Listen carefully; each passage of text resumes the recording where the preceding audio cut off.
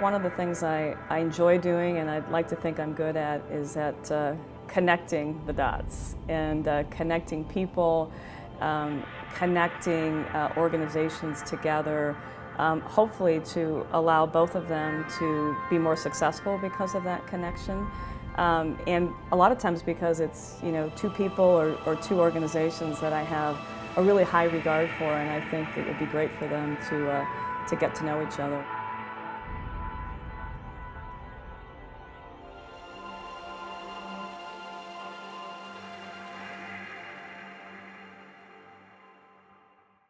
Here in Chicago, instead of 6 degrees of separation, it's really more like 2. It doesn't take you very long to get from one person to another and find that you have a common connection. I think that's what's made our business community so successful in the past, and I'm convinced it's one of the things that's going to make us really successful in the future. Being connected and working collaboratively with other people,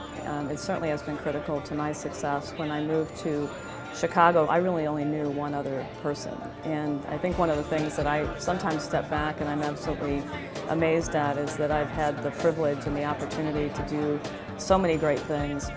in the business community and in giving back, hopefully, to the greater Chicago community, and it really has been because of the relationships that I've developed over time. One of the things that I'm very passionate about is the importance of all the business leaders today making sure that we're mentoring and developing and bringing along that same set of committed business leaders who are not only focused on their business but also on the greater Chicago community and what's important to the community being also equally important to their business as well. The Chamber has been really a place where companies of all sizes can come and make connections, from the largest companies in Chicago to companies that might just be starting out, or it might just be one individual at this point. And the Chamber,